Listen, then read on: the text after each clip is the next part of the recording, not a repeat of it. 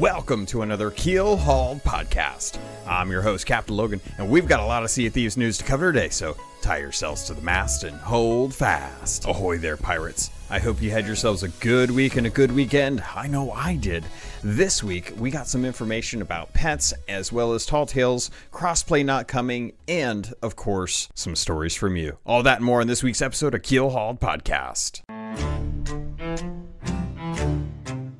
First up on today's docket, I went out and put out a poll on Twitter regarding pets and microtransactions, because I think that that's something that we did want to have a little bit of information on. So I put out there asking what people would be willing to pay for microtransactions for the pets, because at the end of the dev update video, Joe joked about the fact that the dev update video, he would be pushing out pets and that he would have enough time to save up for those. And that got me to thinking, like, what is the actual cost of the pets going to be?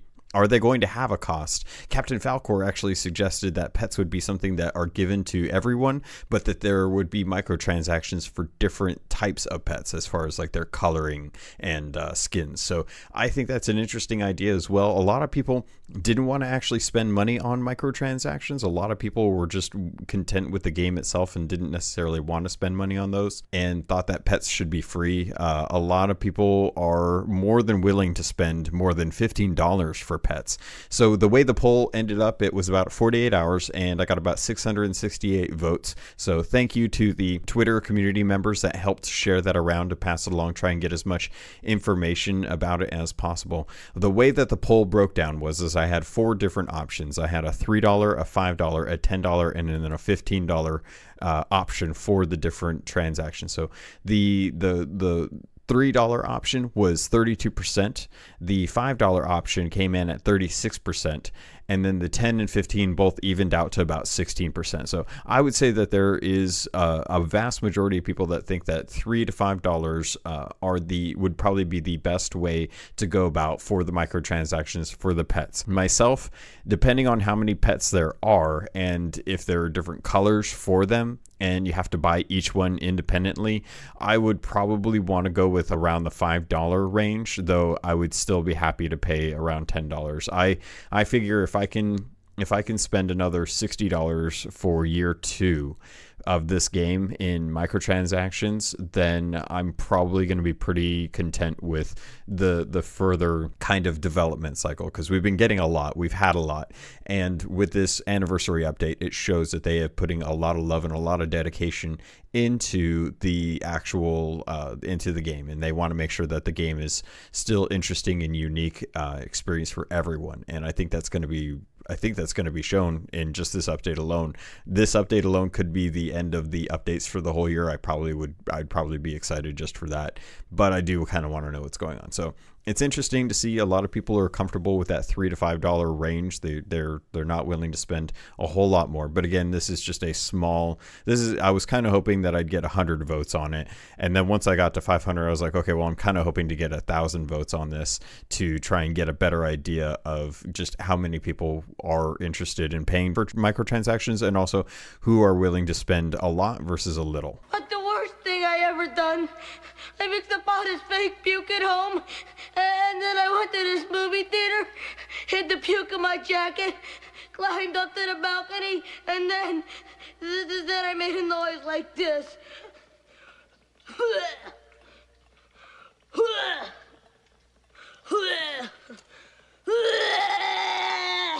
And then I dumped it over the side. And all the people in the audience, then this was horrible. All the people started getting sick and throwing up all over each other. I never felt so bad in my entire life. Next up on today's docket, let's talk a little bit about crossplay and the team right now, because as you have probably heard from the dev update video, if you didn't, don't worry, I'll cover it as well too, they aren't bringing cosplay with the anniversary update. I know they said they wanted to have that out before Arena. Apparently the technical requirements for that are a lot higher than they anticipated, and as a result they're going to have to push that out. So Joe goes into detail in the dev update video letting you know that the crossplay features are coming. They're going to be pushed out to insiders during the late May area, right around when we got the Hungering Deep last year. And if all goes well, those will get pushed out in June, which is interesting because I'm still trying to rack my brain right now. Like, what is coming in June? I've been listening to a lot of other podcasts, and a lot of them have been getting hyped up for E3. Even the ones where it's like Sony, they know they're not coming out with any kind of announcements during E3. And I'm just kind of wondering, like, what is Sea of Thieves doing for E3? Like, the Joe mentions that they're going to be out at TwitchCon EU in April, around the weekend of the 13th. So if you're interested and you happen to be in Europe, EU Berlin has the TwitchCon. You probably already have tickets. You're probably not even like concerned about it, but they will be out there. So don't worry about if they are or aren't. They'll definitely be out there. You can hang out with them. And to kind of go back, I'm still kind of wondering what is going to be coming out in E3. What are they going to announce?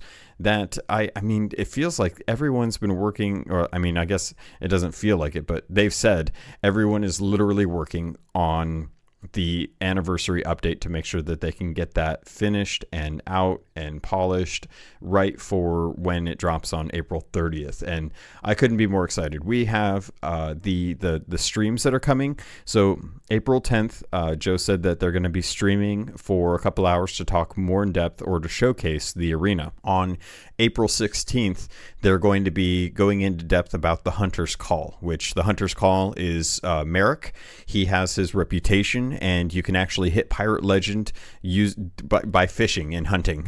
It's kind of a weird concept in my mind now. Like, we have two very large factions coming into the game. One is solely PvP. Well, not solely. I take that back. It's not 100% PvP, but it's PvP to the extent where you're going to be fighting pirates for treasure, and that's something that I know a lot of people are prone to playing this game for. They want to have that experience, and I don't blame them. It's a lot of fun to get into ship battles and whatnot. So with the arena coming out or being talked about on the 10th, we're going to be getting the Hunter's Call on the 16th. And that's going to be all the PvE kind of fishing and hunting. You know, if you don't want to kill people in the arena, you can kill people, or you can kill animals. And, you know, they're going to be talking a lot more about that on April 16th. On April 23rd, they're going to be talking about Tall Tales, and this is probably the part that excites me the most, because it's the part that actually brings in a lot of the story. And with recently finding the Morning Star, with recently finding the Magpie's Wing, you guys remember that uncharted island that you tend to hit near Shark-Tooth Key?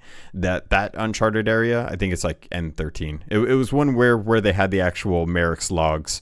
They have since had Beardiggins soloing the Meg naked with a chicken on board in a sloop story journal. That area there has that wreck. That wreck is now named, and it's called the Magpie's Wing, and that was Ramsey, the pirate lord's ship. And it's cool that it's there. The ship was intended to be a sloop, from what I remember reading, and I'm just kind of wondering, like, you know, what do these have to do with Tall Tales coming up? Like, it feels like we're getting closer and closer to finding out, and I couldn't be more excited. I've actually been going back and watching Indiana Jones and Goonies and just building myself up to this idea of, like, oh man, I'm still really hoping that we get like a Goonies experience with the booby traps is really what kind of did it for me. The big log swinging down with the spikes in the trap door and the door slamming shut and freaking the pirates out. Oh man, I want that experience so badly. So I'm looking forward to the 23rd, when April comes around and they actually talk more about the Tall Tales and what that all entails, because it's going to bring a whole new dynamic to Sea of Thieves and just how we actually play this game. It's crazy. I wonder if these are going to be something that's like repeatable, or if this is going to be something where it's actually you do it once and it was good, you get your commendations and that's it. Because I would hate for it to be something where you only get to actually enjoy it the one time.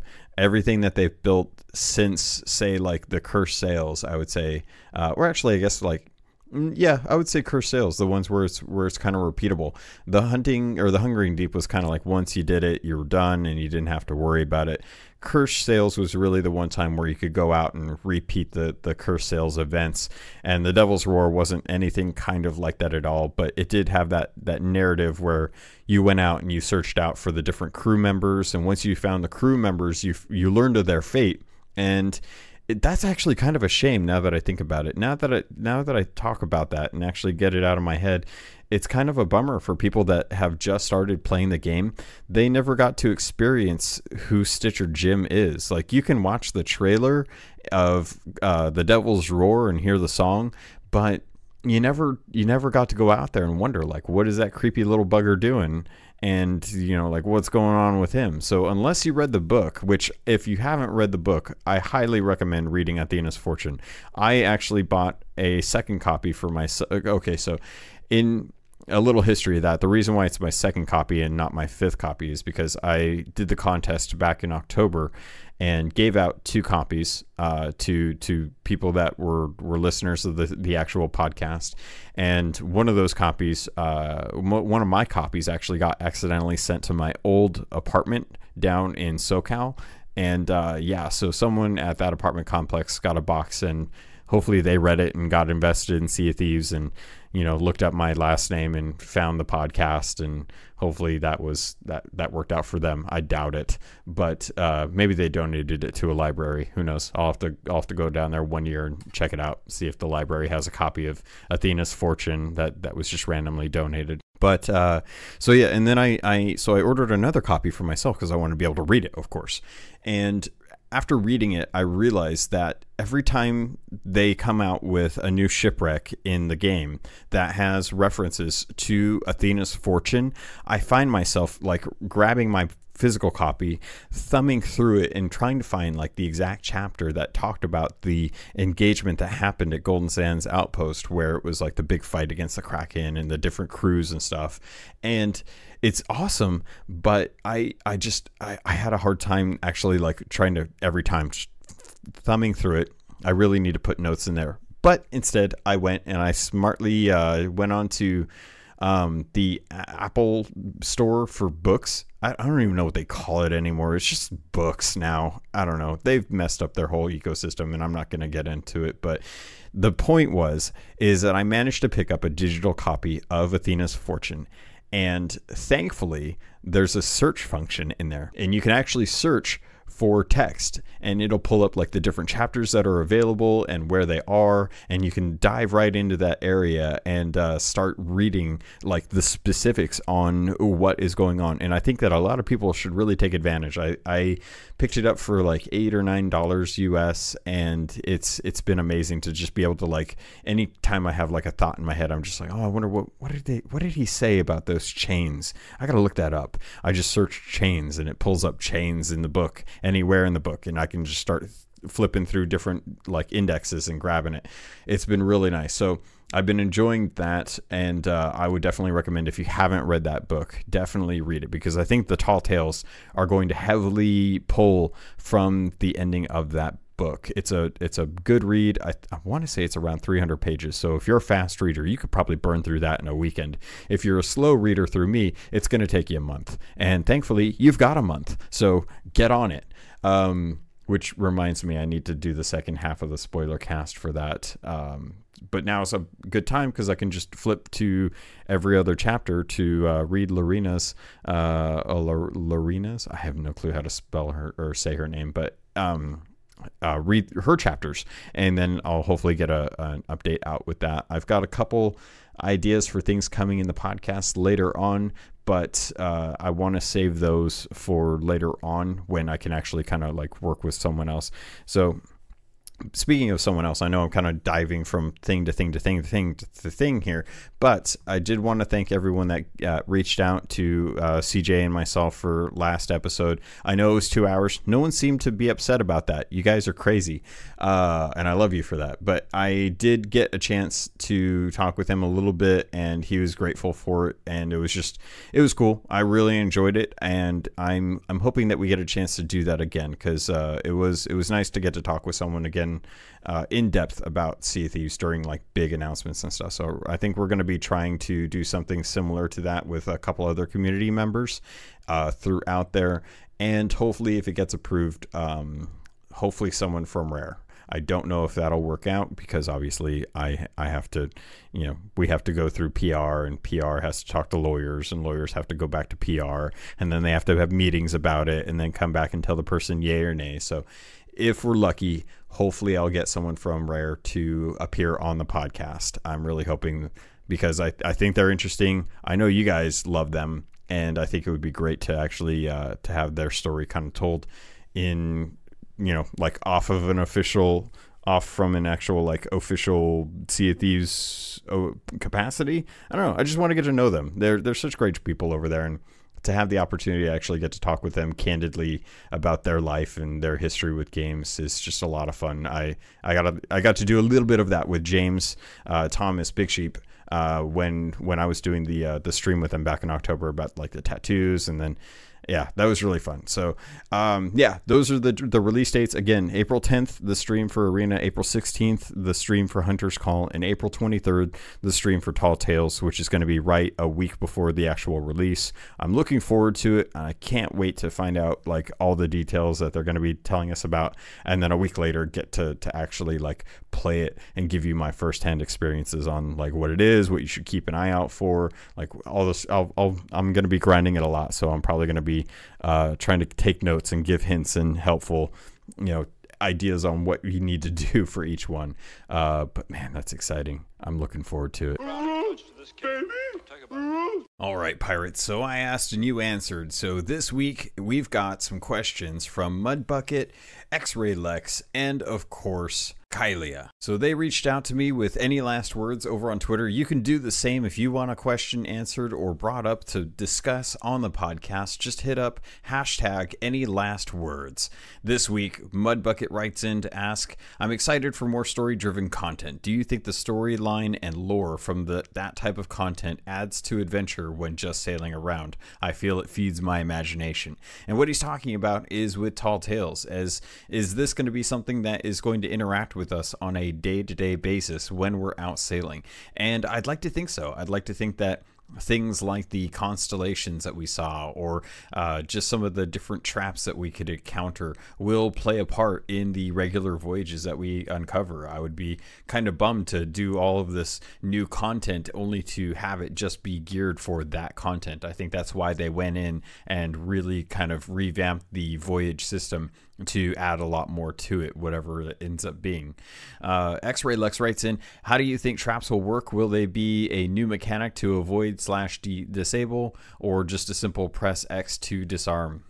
I really don't know. It's hard to know how this is going to work out. I think the traps will be something that will kind of, you'll know that you're getting close to one, and you might see something that you have to either hit or shoot to be able to disarm them. It's tough to say, because this is going to be a whole new ball game for Sea of Thieves. We haven't really had any of this in the world so far, so I'm looking forward to seeing like how it plays out and how you have to deal with these different types of traps. And lastly, Kylia writes in, says, do you think we will get anything above the base fishing pole? And if so, what type? Will it have plus bonuses to certain fish, or to fishing in general like WoW has? Or just skins for the pole like ships? Or to make it look different but no stats, or both?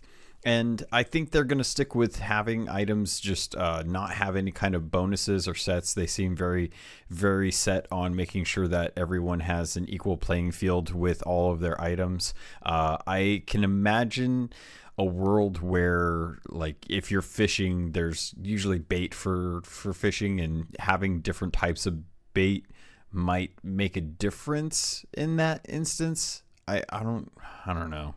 I don't think they would have. It kind of depends on what Merrick has for us. Like, if he has voyages for us to set down to actually like go do a voyage to go fish up a certain type of. See, that's the whole thing with the Merrick thing. I don't know what's going on with Merrick, and I get that you have reputation with him and that he's a way to get to Pirate Legend, and that you have to turn in fish, or I don't know what you have to turn into, meat, I guess. I don't know. They said monster, so obviously you're going to have to get something from the Megalodon and the Kraken to be able to turn into him. But is he going to have voyages that are just for that kind of a thing? Because if so, that's all done by random RNG at this point. You know, Krakens are going to hit when there isn't a skull cloud up, but we don't know how to summon a Megalodon anymore unless somehow he gives us another song that allows us to summon a Megalodon so that we can hunt it down and then bring back, you know, part of its carcass to turn in for reputation. I don't know. It's an interesting question though. I'm kind of curious. Do you think that I imagine we'll mostly get skins for the different fishing poles, but what those are, or what we get is going to be hard to say.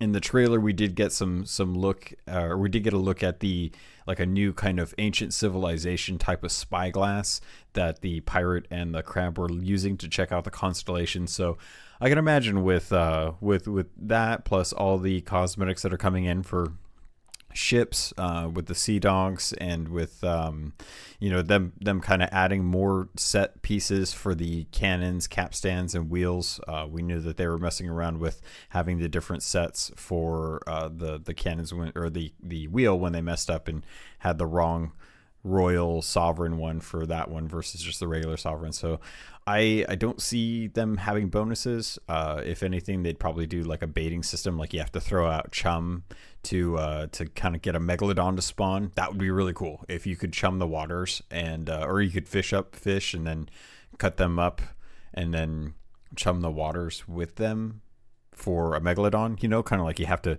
get one thing to get another thing kind of thing. That would make sense to me. I would probably bet on something like that.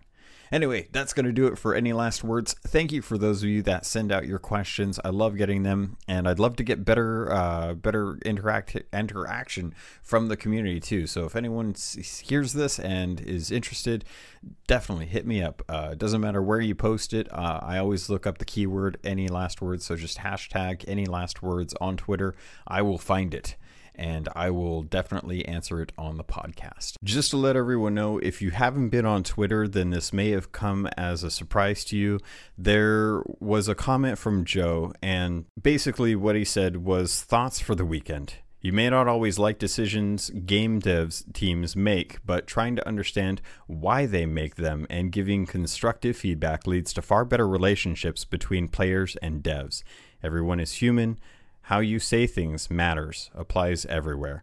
And this was coming from a team that is right on the cusp of releasing a huge trailer, or not trailer, but a huge update is kind of out of nowhere. You know, you kind of look at this and you kind of scratch your head like, what is he talking about? Why is he being so cryptic? Nothing in the game so far seems like that makes sense. Well, I'm basically going to let you know that this pertains to Insider. And I can't talk about it for obvious reasons because of the NDA, but something happened and there's a lot of upset people right now. And I just want to remind you, if you're in the Insider, 1, don't talk about it. 2, don't talk about it.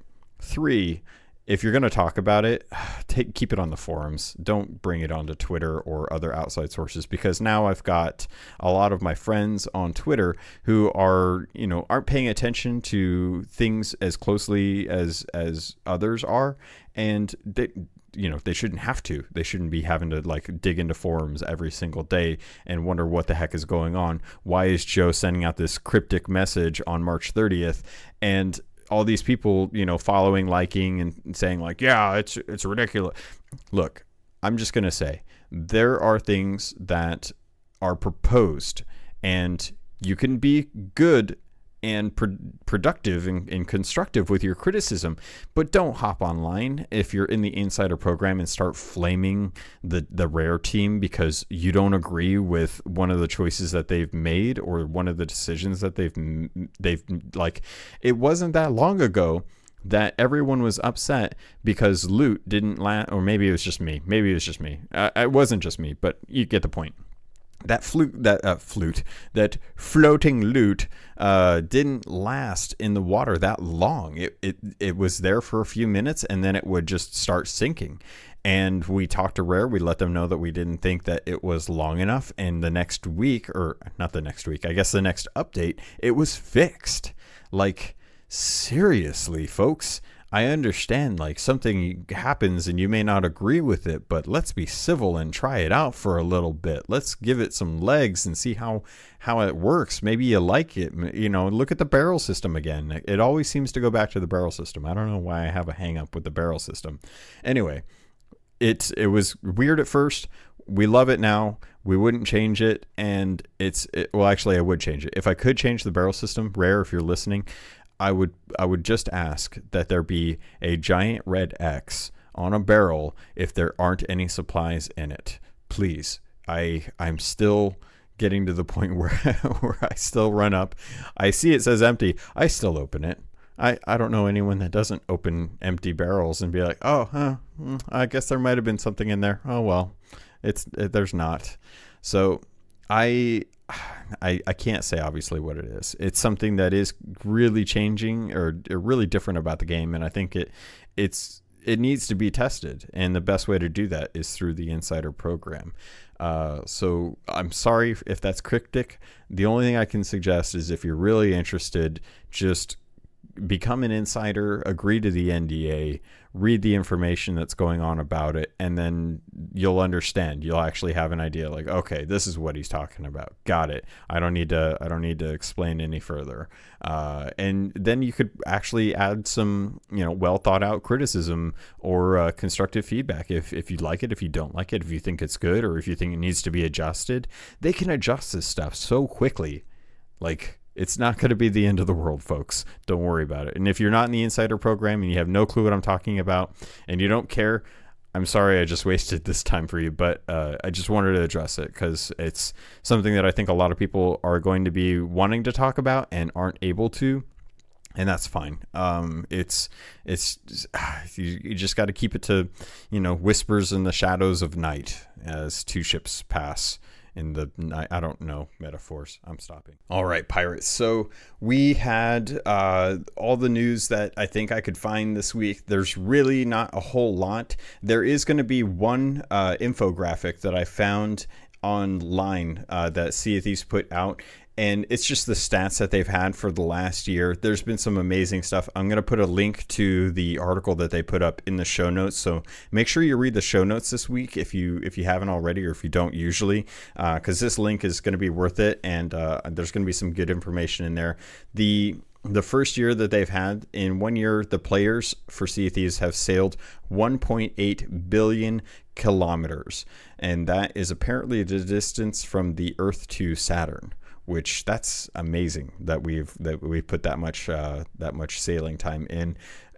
We've watched 6,500 years of Sea of Thieves streams, which that's insane. So there's a lot more information. There's over 642 billion gold earned by turning in, not earned by stealing. And it's crazy. This is such a great game. I love it. I can't wait for it. So I'm going to kill it because that's the end of the news. Let's go into First Mate's logs and, of course, Captain's logs. All right, so I have a couple First Mate's logs that I got in through email, which is one of the good ways that you can send in your story. There are plenty going around on the Discord server nowadays, so if you are short of stories and want to read them, feel free to join the Discord because there are some great stories there, as well as pictures and some videos as well of some of the wondrous takedowns and fights and treasure to behold. So this one comes from the debater. Ahoy, CaptainLogun. I was sailing solo and had a promising start to the night, with finding a sunken ship with more loot than usual. After loading up the loot, I noticed a skull fort pop up near Sailor's Knot Fort, and I quickly made my way there. I made relatively quick work of the skeletons at the fort, but apparently not quick enough. Once the skeleton captain appeared, I noticed a brig closing fast. I killed the captain, loaded the key onto my sloop, and decided to run, with the brig close behind in pursuit. Using my speaking trumpet, I asked for microphones, but there was no answer, and then using the wheel, asked for an alliance while throwing up the flag, but it was to no avail. Making a rookie mistake, I bumped on an uncharted rock, slowing me just enough for the brig to kill me and sink my sloop. Once I respawned, I made my way back to the fort, just in time to see the brig starting to sail away with the treasure I worked so hard for. During the chase, I noticed from the way the brig was sailing, I was dealing with a fairly green crew.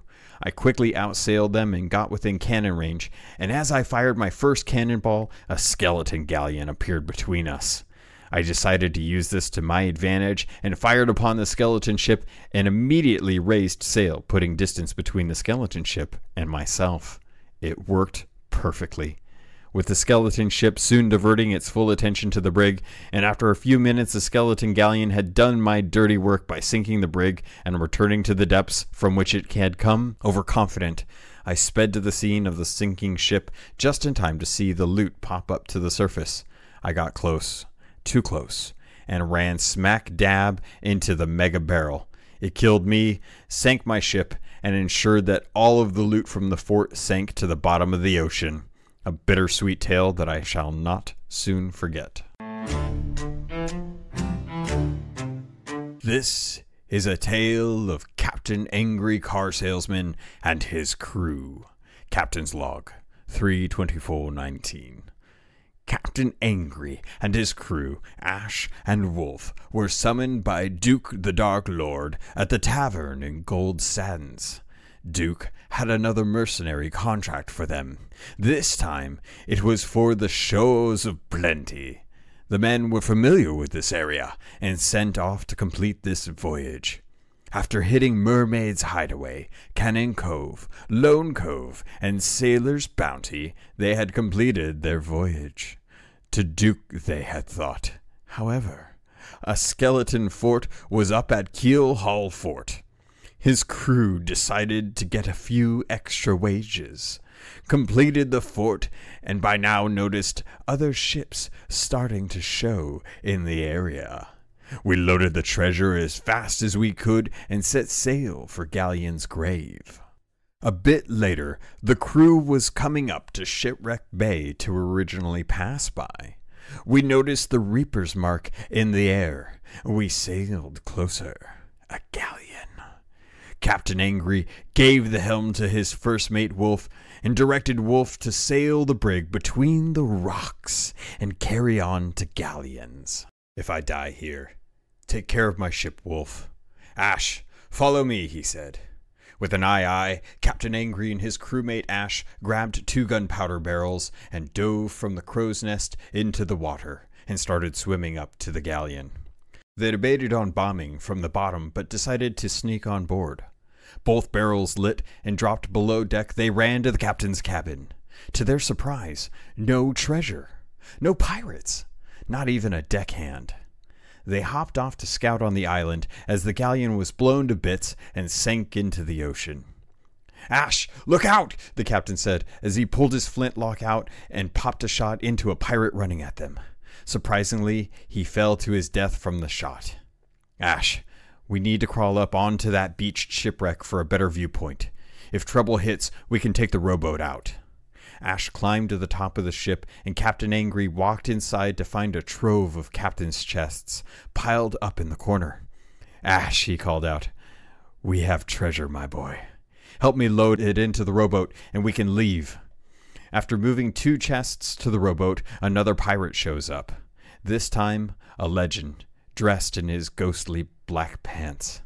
With his flintlock at the ready, a shot was fired, striking Captain Angry in his arm. The captain fired, but missed. He thought, this pirate is better than me, that is for sure, and called out for his crewmate. Ash came running over, firing his flintlock. Another miss. However, the odds had swayed in Captain Angry's favor, as it was now a 2-on-1 situation. The pirate legend decided to run. After quickly scouting the area, there showed no signs of the legend. Captain Angry thought to himself, a legend or a ghost? The blood and the wound at his arm said it was not a ghost, and they continued to load the remaining treasure onto the rowboat, with Ash pulling security detail. With 1 chest left, a single round is fired. Captain, he shot me! Ash called out in pain. Go, Captain, go! Captain Angry hopped into the rowboat and started to paddle as fast as he could towards Crook's Hollow. First Mate Wolf had anchored the ship there. For what reason, the captain knew not. He just continued to paddle to get there before the first mate decided it was time to leave. In the distance, Captain Angry could see the legend had executed Ash before his eyes. Giving chase, the legend jumped into the water and with a powerful sword lunge ended up striking the rowboat, but couldn't get a finger hold on the edge of the vessel. The captain rowed harder, faster, his arms growing numb. He turned to look and saw his boat getting closer. "First Mate Wolf, I need your help, my boy." Wolf had just boarded and heard Captain's call for help. He jumped down and climbed into the rowboat. They loaded their treasure as fast as they could. When the last chest hit, they raised anchor. A figure in the distance was cresting the waves, there paddling in the water. They could see it, though there was no way they could be sure, but they knew it had to be the legend. "How has a shark not eaten that varmint by now?" the captain shouted as he dropped sails. Holding his flintlock high in the sea breeze, he was ready to fight for treasure, what was not rightfully theirs. Again, the legend had missed his chance to board. Captain Angry and his first mate sailed away to Galleon's grave. "Captain," Wolf said, "where's Ash?" "My boy," said the captain, "he sacrificed his life for us." It was on that day Captain Angry and his first mate realized that sometimes there was a bit of honor among thieves. They turned in their treasure and made a bit of coin. Ash's cut of the booty was buried in the sands out at Galleon's grave outpost. If he ever did make it there, the captain left his mark. He will know where to find the treasure and where to find his captain. If you ever do shoutouts, I'm a very small streamer on Facebook. I can be found at fb.gg/angrycarsalesman. Love your podcast. Love this game. See you out on the seas. Thank you very much for your story. I appreciate it. I hope you don't mind some of the edits I put in. Hopefully the story still holds its value to you. All right, pirates. It's time for Captain's Log. This is a Disneyland original little long-playing record, and I am your story reader. I am going to begin now to read the story of Treasure Island. You can read along with me in your book. You will know it is time to turn the page when Tinker Bell rings her little bells like this. Let's begin now. Jim Hawkins' great adventure began one day at the Admiral Benbow Inn in England. A man named Billy Bones, who did not have long to live, had given Jim a treasure map. Jim showed it to his good friends Dr. Livesey and Squire Trelawney. The treasure was buried on an island. Jim and his friends decided to search for it. In the seaport town of Bristol, the squire hired Captain Smollett. The captain would undertake the sea voyage in his ship, the Hispaniola. The squire also hired a cook named Long John Silver. Long John, who had spent many years at sea, brought some of his friends to join the crew. Nobody knew it, but Long John and his friends were pirates. They wanted the treasure themselves. The ship set sail from Bristol harbour.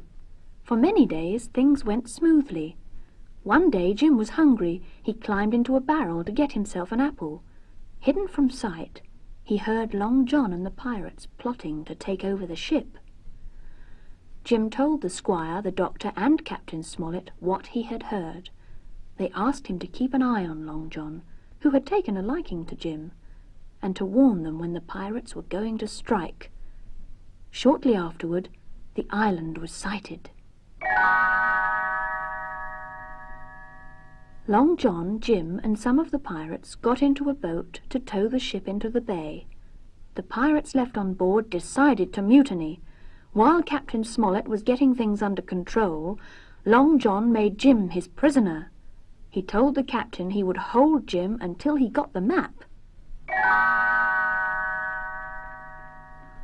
While the pirates were beaching the boat, Jim escaped. He ran into the island forest, where they could not find him. In the woods, Jim met Ben Gunn, an old man the pirates had left on the island years ago. Ben was glad to have someone to talk to.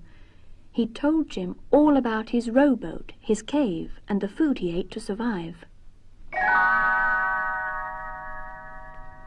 Captain Smollett noticed a stockade on the island and decided it would be a good defence against the pirates. He left 2 men to guard the pirates on the ship and set out for the fort. Jim joined his friends there. On the ship, the pirates overpowered the guards and took over. Long John returned. He and the pirates made plans to attack the stockade. Long John wanted to bargain with Captain Smollett to get the map. The captain refused, so Long John and the pirates attacked. The action was fast and furious.